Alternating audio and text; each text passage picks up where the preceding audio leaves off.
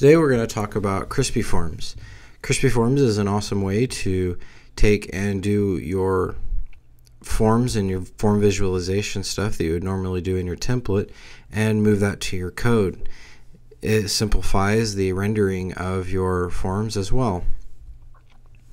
One of the annoyances I personally find in dealing with forms is the front-end template code that you have to do to display your forms.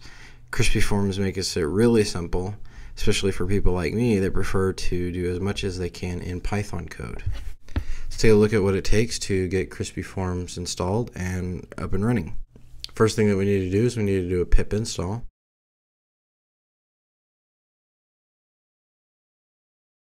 After that, we need to add Crispy Forms to our installed apps in our settings.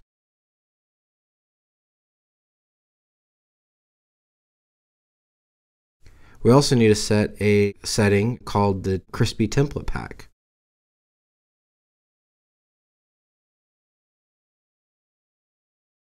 The Crispy Template Pack allows you to define and already has a few preset styles that will automatically be used when rendering out your forms using Crispy Forms. If we take a look at our view, we have main view and it inherits from form view. You'll also notice I have 3 predefined forms, and they're actually fairly simple in their construct. It's just basic form creation inside of Django using what Django already uses. It's really nothing new. The good thing about Crispy Forms is you can take this, which we currently already have, and you can immediately start using it.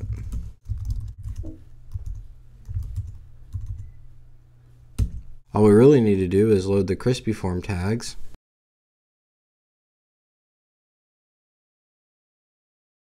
And then since our form view passes our form class to our template using the name form, we just need to call Crispy Form.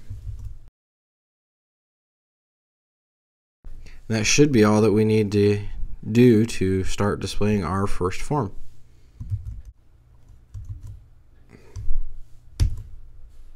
There we go. There's our first form using Bootstrap 3. To me it looks pretty good and we're ready to move on to the next thing. It's all fine and good that Crispy Forms does so much for us and gives us a lot of power. But how do we actually start using that power? Well, what we need to do is in our forms we need to import and use a form helper that exists for Crispy Forms. We need to import our form helper, and then we can immediately go ahead and start using it in our forms. First thing we'll do is we'll edit our simple form.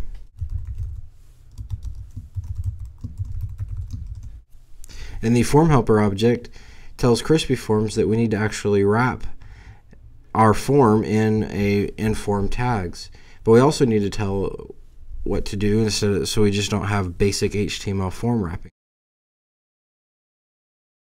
This tells us to populate our method for a post, and then we also need to add the code for our helper to know that the submit button object. What we're going to do is we're going to call an add input function on our helper and pass it a submit object. And there we go. That creates our submit button, gives it a name and a caption of login, and it uses the btn primary class for our button. Let's actually go ahead and look at this in the browser. Okay, now that you know how to do a basic form and using the form helper and to add just enough to get us going with our forms, let's move on to the Kart Form. Make things a little more interesting by customizing our layout. So we're going to have some of the same stuff in our Kart Form as we do our simple form. So what we're going to do in this one is we're going to do a custom layout in our Python code for our form.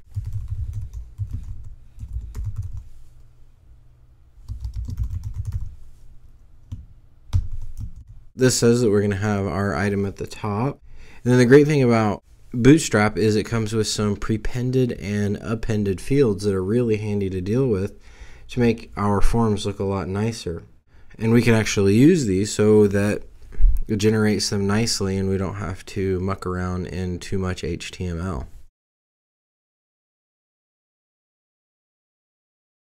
What this does is this generates an HTML prepended text field for us, and it puts the pound at the beginning of the text field, and it uses the quantity field that we specified above. Along with prepended, there's also appended, and it does the same thing except puts things at the end.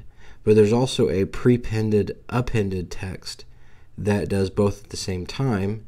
So let's go ahead and look at that now. And that's going to put a $sign at the beginning and a .00 at the end of our text field. The final thing we need to do is we no longer need to add a submit button manually using the add input. We can actually use some form actions and add our submit button at the end of our layout. So with that ready to go, let's go ahead and do our appropriate imports and then take a look at this in the browser. And there we go. We have our item field. We have a quantity with a prepended $sign for the number. Then we have our prepended and appended fields followed by our button, which we should have actually gone ahead and renamed from login to submit or something. So let's actually go ahead and take a look at our last form, the credit card form. Since we already actually know about most of what I'm about to do, I'm just going to go ahead and fill in the code. So now that we have our form helper stuff ready to go, let's take a look at what we added. We have a form class, which we're putting in form horizontal. This is the class that will be attached to our form element. Label class is the class that will be attached to our labels. Field class, attaching classes to our fields. And then we have our layout, and we're just using a simple field so that we can assign it a custom CSS class. And then note down here we have notes, and we can set how many rows we want for our big text area. We can set this to 3 or 100. And then finally we have our submit button. So let's actually go ahead and take a look at this in the browser. And there we go. I think that covers using Crispy Forms and gets you pretty much all of the basics that you need to get started with Crispy Forms. There's a lot more that you can learn and use, and I really recommend digging in and giving it a shot.